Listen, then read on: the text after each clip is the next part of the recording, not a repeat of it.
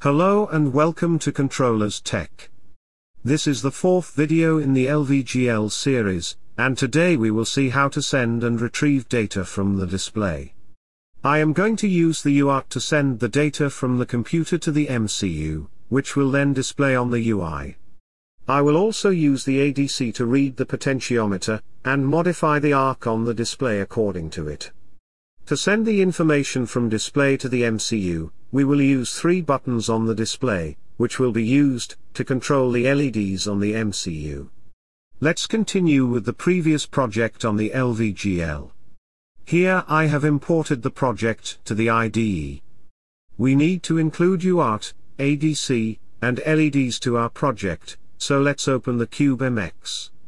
The Nucleo and Discovery boards support the virtual COM port for the UART, so I am going to use the same. Here is the schematics of the Nucleo L496. You can see the pins PG7 and PG8 are connected to the ST-Link RX and TX pins. These pins are actually connected to the UART peripheral of the ST-Link, and hence we can use the ST-Link USB as the virtual COM port. You can also use an external USB to TTL module to communicate to the computer using the UART.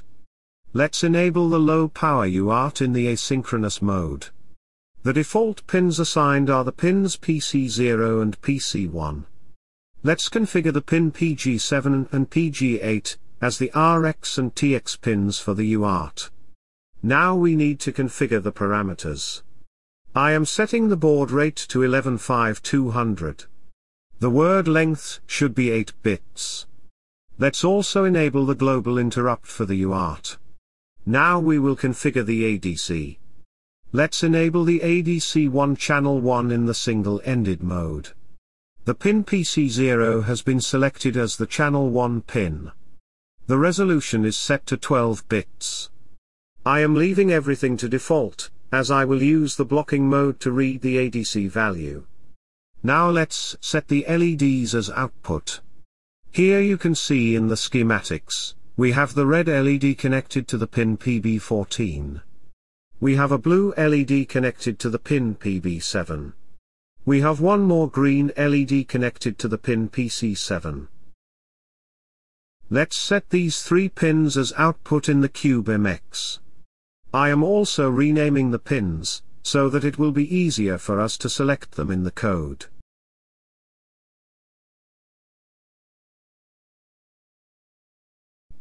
That is all we need to do here. Click Save to generate the project. I have already created a project in Squareline Studio. I will explain it. There is a text area, where we will display the data received from the UART.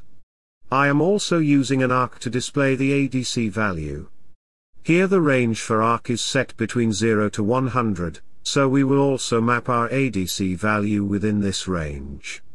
Then we have three switches, which will be used to control the three LEDs on the board. I have also created events for these switches, which will trigger when the switches are clicked. Here we will call these functions, which we will define later in the code. Let's export the UI files. Let me delete the previous UI folder from the project, and we will copy our newly generated UI folder inside it. Here in the UI screen source file, you can see all the components we added to the UI. Alright, let's start by writing the event file. Include the main header file. Once the first switch is clicked, the LED1Clicked function will be called. Here we will first check the current state of the switch. You can see all the available states, but we are interested in the checked state. This means that the switch has been enabled. If this happens, we will turn the LED1 on.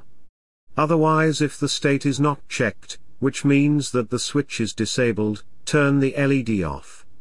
Repeat the same for the other functions. That is all we need to do in the event file. Let's go to the main file now. Here, after the UI has been initialized, we will receive the data from the UART in the interrupt mode. I am setting the 32 bytes limit here, as this is enough to test the UI. Let's define the RX data array where the received data will be stored. Once all the 32 bytes have been received, or there is an idle line before that, the UART interrupt will trigger, and the RX event callback will be called. Here we will set the received data to the text area. Now clear the RX buffer, so that there is no residue from the previous reception. Call the receive to idle function again, as HOL disables the interrupt after each call. Now we will write one more function for the ADC read and write to the UI.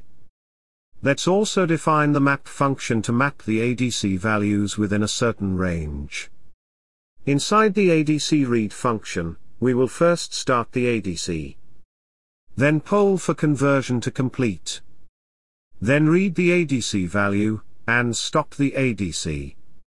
Now map the ADC value, which can range from 0 to 4095, to the range 0 to 100. And finally we will set the value to the arc defined in the UI. Let's call this ADC function in the while loop. That is all, let's build the code now. We don't have any errors, so let's flash it to the board. Let's see the connection before we proceed with the output. I have already shown the LCD connection in the previous videos, so let's skip that. Here is how the potentiometer is connected to the board. It is powered with 3.3 volts from the board, and the ADC pin is connected to the pin PC0. I am using the virtual COM for the UART, so there is no need to connect any external hardware for the same. But if you do want to use a TTL module, the connection should be as shown here. The RX pin from the board connects to the TX pin of the module and the vice versa. Alright, let's see the working now. Here you can see the UI has been loaded to the display. We will first test the buttons and ADC, and later the UART. You can see the LEDs on board are responding to the switches. Each LED is separately controlled by a switch. The ADC is also responding well. The arc denotes the position of the potentiometer, and is ranging from 0 to 100. Let's see the UART now. I am using this WCH serial port application on my Mac. Let's open the COM port at 115200 baud, and 8 data bits with no parity. Send the string hello world. You can see it is displayed on the text area defined for it. Everything is working fine. I have defined the array of 32 bytes in the code, so it can receive up to that limit pretty well. So we were able to send the data to the display, receive the input from it, and also display the ADC value on it. I hope you understood the procedure well.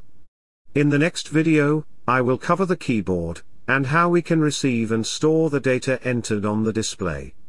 This is it for today. You can download the code from the link in the description. Leave comments in case of any doubt. Keep watching, and have a nice day ahead.